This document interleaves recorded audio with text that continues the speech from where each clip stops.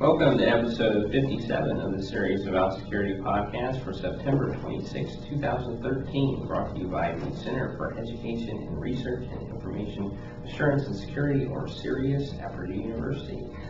I'm Preston Wiley. I'm joined again by Mike Hill and Keith Watson, and this week is going to be what we'll call a follow-ups week, where we're going to follow up with a few things we previously talked about and some stories relating to them. So maybe it should be referred to as a "I told you so" episode. Yeah. But we're not there. Especially on the first one. On the first side. And the second one. Yeah. And possibly the third one. And possibly the third one, if we have time for it. Well, I've got the first one, and it probably comes as no surprise. We spent all of last week talking about this, the iPhone 5S fingerprint sensor, and it has been cracked. It did not take long. The Chaos Computer Club of Germany successfully cracked it, and they claimed the prize as well. I was a little unclear on the prize. It looked like people donated or something, certain prizes, and they won it. They were able to kind of cash in on their exploit. But what's interesting is that they didn't use some new novel approach to defeat the iPhone. They basically used a technique that's been documented as far back as 2004, which essentially consisted of taking a high-resolution photograph of the fingerprint. It sounds like they inverted the images. They did a laser print of the image with a very thick toner setting. They used wood glue and kind of dried it out and they peeled it off a latex sheet, and then they breathed on the surface of the phone and applied it. And one of the links we'll provide in the article they've got video of them essentially kind of breaking in easily to the device. So based on what we were saying last week, it was all hypothetical, a week ago, but it's now a reality. We did not think Apple had reinvented the wheel here. So I guess at this point, since we kind of envisioned this would happen, what are your guys' thoughts? Do you think people should not get the 5S? I mean, it does cost more. I mean, there's other features like a better processor. Should they not use the fingerprint sensor, or should they just be aware that it's not that difficult to crack? They should be aware that it's easy to crack. I think if you're going to use it for unlocking your screen, that's okay, but just be aware that if you lose control of your device, while that simplicity of opening it with a finger will get you in quickly, it's not a completely safe way to protect your device. It might be better than using the PIN code 0000. It probably would be better than that. But I don't know. Can you actually do two? Well, it's interesting. I'm just an IT developer, so I don't have the 5S, so I have not been able to test it. I do have iOS 7 now on my device, and the things I've read so far, it sounds like within the settings you can configure it. So you can say, I want to unlock the phone using my fingerprint. The other thing you can do is, I think there's an additional option here when you go to purchase apps. Typically, you have to enter your iTunes password. It sounds like there's a feature where you can say, use my fingerprint for that as well. So my recommendation would be, if that is truly how it works, for those rare times when you're buying apps on the phone, type in your password. Don't let the fingerprint do that alone. One of the other things I saw in the comments of these articles that I thought was interesting, it sounds like there's yet another feature where you can say, after a certain amount of time, the phone requires your PIN or passcode before unlocking with your fingerprint. Now that I find very interesting, but I don't have any concrete examples, and I don't know for a fact if that's how it works, but if it is, that might be an interesting way of kind of shoring it up. I don't know what times are set. I don't know if by default it's just set to off, but it sounds like after a certain amount of time, like 2 hours, you could say, before you unlock the phone with my fingerprint, maybe put in my passcode first. So that might be one way Apple maybe trying to anticipate, I think the idea behind that would be, you're using the phone constantly, it's just unlocking, but, if you put it away for a while, you left it You leave it on your desk and you forget it, like in a restaurant. You leave it at the table and someone picks it up later, they're like, oh, you know, the fingerprints on the glass here, I saw this technique online, I know I'm going to get to this phone. You know, maybe they go through all those steps and they go to unlock it, enter the passcode first, and then you can unlock using the fingerprint. So I don't have any way of confirming if that's how it works yet, but I think that's an interesting thing. Like anything else, look at the settings and see if I think there's a certain amount of control that iOS provides you on how that fingerprint's used, and that's one of the things you probably want to look at. You probably don't want to let it be the keys of the castle. Well, yeah, I mean, you probably are, if you're a home user, it's probably fine. If you're an enterprise user and you, in the future, integrate application authentication or authorization through the fingerprint sensor, yeah, you might want to rethink that. But obviously you got to look at the threats and what are the risks overall to using it. But be aware there's a weakness here, and it can be exploited. So. Yeah, it's already improvement. Not to mention that it's a fingerprint reader on a touch screen, so there's a ready supply of your fingerprints right on that screen. Yeah. So yeah, maybe if you register your pinky as your fingerprint unlocking thing, and whereas you're using your other fingers for manipulation, I don't know. Probably not. Don't I mean, well, I wonder about that too. What if you used a fingerprint on the other hand? You know, if you're right-handed, use your left hand for the fingerprint. Yeah, well, you still get your fingerprint one way or the other, so it's not a great solution. So. Yeah, I don't know. I mean, there is a bit of, you know, kind of needing to know which finger it is, but, you know, like when you pick up a glass, you know, every fingerprint on it. So if they just grab every fingerprint, eventually they're going to get the right one. And that's the other thing I'm really interested about, because iPhones had this thing for a long time. Clear the device after 10 failed attempts. How does that work with fingerprints? You know, does it have the same sort of setting where if you fail to log in 10 times to your fingerprint, will it erase all the data? Are there ways to configure that? You know, I think that's very interesting, because it shouldn't just give you unlimited attempts with the fingerprint, because sooner or later someone with enough prints is going to pick up on the right one. Could be. Yeah, I'm sure we'll learn more. I mean, this has only been like a week since all of this has happened, so I'm sure in the coming weeks and months we'll hear and see more, and it'll be interesting to see, you know, if Apple backs off its stance at all. But I would imagine that Apple probably understood all along that this was not going to be bulletproof. You know, but it is a kind of a cool feature and it's convenient, but highly secure, I don't think we can say that. I believe it was hacked within 48 hours. 48 hours. Yeah, using a technique. And it might have been hacked. It might have been hacked within a day, but they didn't award it until after. The article that I think we saw was posted a few days after the iPhone came out. I believe the Chaos Computer Club had a blog post that was within the 24-hour period. Okay. So you called it then? Yeah, within a day. Cool. Well. Let's talk a little bit about Yahoo now. I told you so. I'm not going to say that. Oh, well, you could. You could say that. So you may recall a previous discussion related to Yahoo email addresses. They were going to start recycling accounts that had not been accessed within a certain amount of time. And the big issue at the time was the concern that those accounts and the original owners that had registered with other online services those accounts might be acquired by somebody who may want to find a backdoor, if you will, into resetting their password for other online services. So that was one concern. Also, receiving email from somebody with old contact information that might be sensitive in nature was also a concern as well, because you never know when you have an email address how many places you register that email account, whether that be as a login account, login account for username for whatever service, or you sign up for newsletters, or you register it with your financial or healthcare providers. Periodically, they send you rather sensitive email. So if you lost control of that email address, well, then the next person who grabs it might have fun with it. So another article came out later to talk about a new service that Yahoo's providing in addition to expiring these old accounts.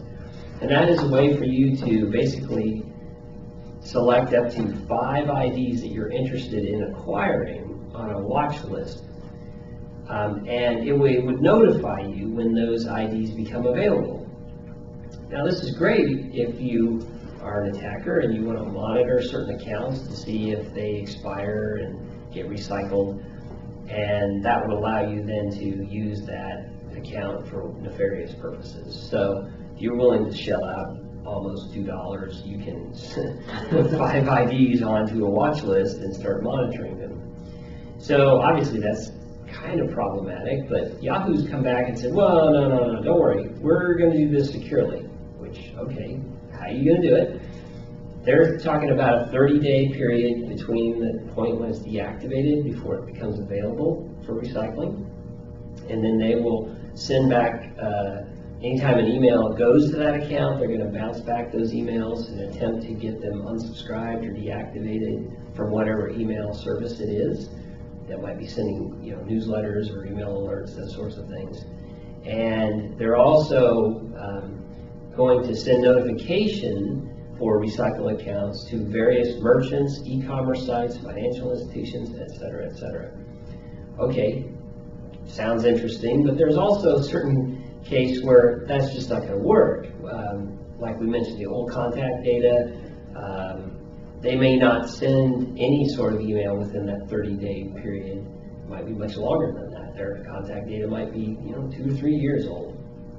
And when they do send a message, that's still going to go through to the new owner. So this, solves a couple things, but it doesn't solve the bigger issue of recycling and all the issues associated with that. So, and there's been reports of a few people that have already seen emails and this sort of thing, and so clearly it's not a complete solution, but Yahoo's claim is that, we're doing our best to do this, but yet they've not answered this question of why do it in the first place? Why recycle these accounts? And so they've talked about this require receipt valid sense email header system to kind of minimize such occurrences of these sorts of problems, but I don't think they've solved it correctly, and it's kind of problematic. And now this service that allows you to set up a watch list is just enabling various attackers. So I think it's kind of interesting that they're still pursuing this route, even though when it was announced a long time ago, there was some amount of disagreement as to whether this was a good idea or not. Yeah, well, I think, and I think we talked about this before, I think Yahoo's reasoning behind this is, we're talking about them for one. I mean, Yahoo was kind of on the verge of just going away completely. That's true. So I think the idea behind it was, and they mentioned in the article, if you're John Smith 4547 123 at Yahoo, you could potentially become John Smith or J Smith or Smith at Yahoo. Much shorter, cooler email address. I think these are very valid concerns, but I don't know that I want to just totally bash Yahoo here, because it is not good that people, that those accounts, when they get recycled, yes, clearly the new owner of that account is going to receive email that went to it. If Yahoo did not get all those deactivations done, which in reality that's a losing game. There's no way they're going to know. I mean, a lot of sites, you have a username and then an email address associated with it. Yahoo's not going to know that that email address exists out there, but if someone goes to reset the password for that site, they enter the email address, it's going to be sent to that account. So Yahoo's never going to be able to take care of all that. But what I find interesting, they reference some folks that got information. They're claiming, they got, information on last 4 digits of social security number. They can get into Pandora account, Facebook account, and stuff. They're getting all this personal identifiable information sent through the email, and that's where I'm not in favor of what Yahoo's doing, but I don't want to put all the blame on Yahoo. As we talked about, unless you're using encryption in email, there's really no security provided anyway. So that type of information shouldn't just be sent plain text through email in the first place.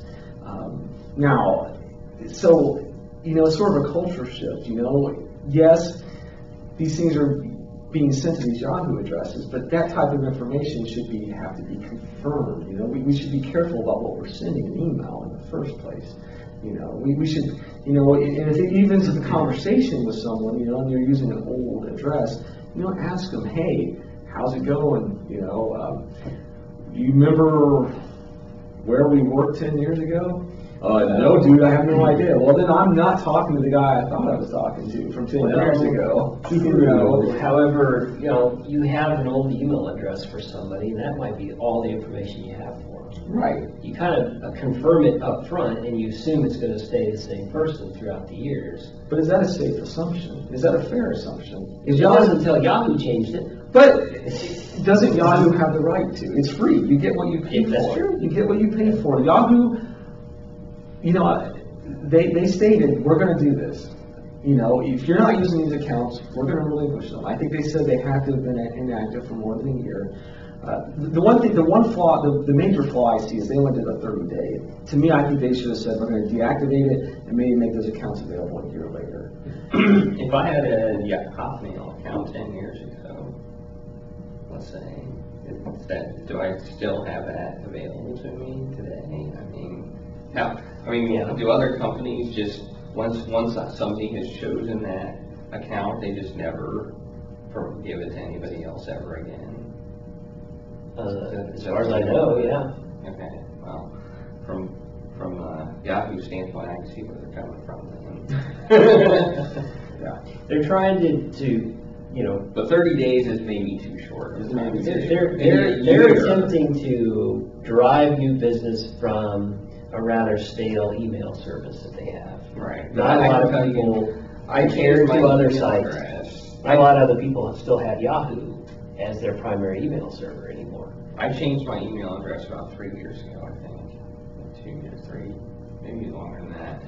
And I still find every once in a while a site that I haven't used in a long time that has my old email address. Yeah. So they crop up all the time. And I'm like, oh geez, how do I reset this? I don't have I don't have access to it. Yeah, but you know, I guess I don't think it's unreasonable from Yahoo's perspective to say, if you're not using this free service we're providing you, we're going to take it away. You know, because I don't disagree. Now, but I understand the other side of the argument, because I have the same thing. I have email addresses. In fact, I probably have a few I created when I was in graduate school that are just lingering out there. They're probably going to get expired because I only use them for a specific purpose. I don't even necessarily know where I used all those accounts. And that is problematic, that is a bit troubling, but some of that I think does fall back on me as well. It's like I need to be responsible for the accounts I sign up for. When I sign up for a service, there's a lot of ink, I don't read it all, I don't even know. They probably say in there, we have the right to revoke this service as we deem appropriate or something. If they don't, I imagine they do now.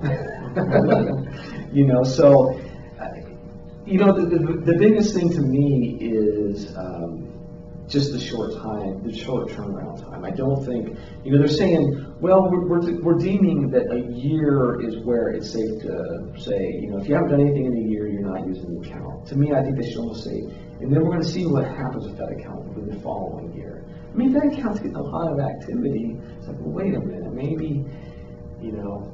What do you define as activity, though?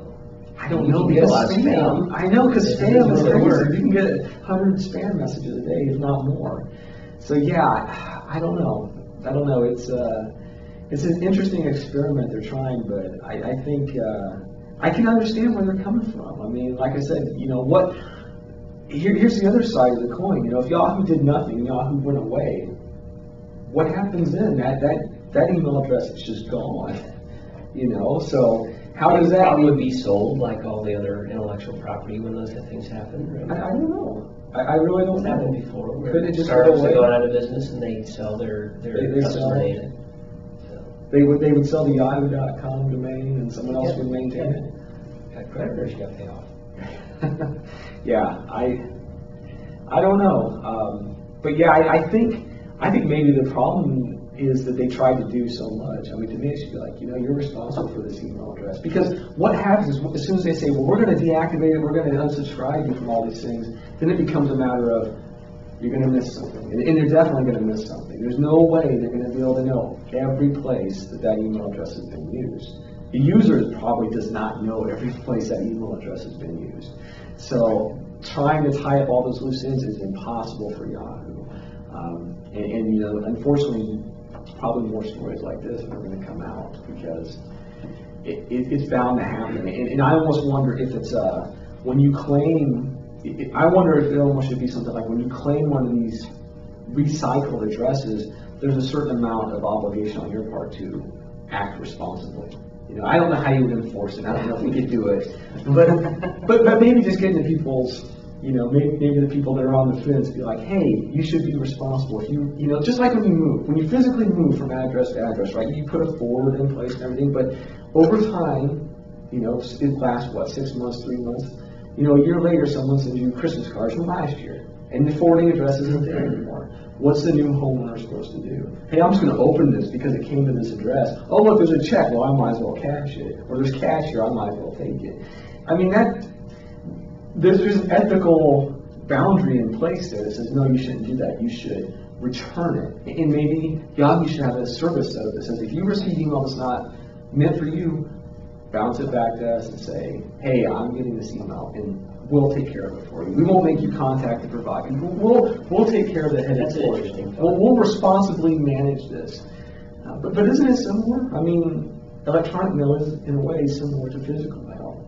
And they have the same issues. You know, you can set up a forward for a certain amount of time, but then after that point, if someone if they send it to the wrong address, there's a sort of social responsibility there that says, you know, if I get my neighbor's mail. I agree. If they added an ability for you to, if you had a recycled address, to say, that's not for me. Yeah. Make it easy. Yeah. Make that it would easy. be great. That would yeah, be make awesome. it a little I don't know if button. you'd have anybody, you know, take advantage of that, but. Yeah, I don't know either.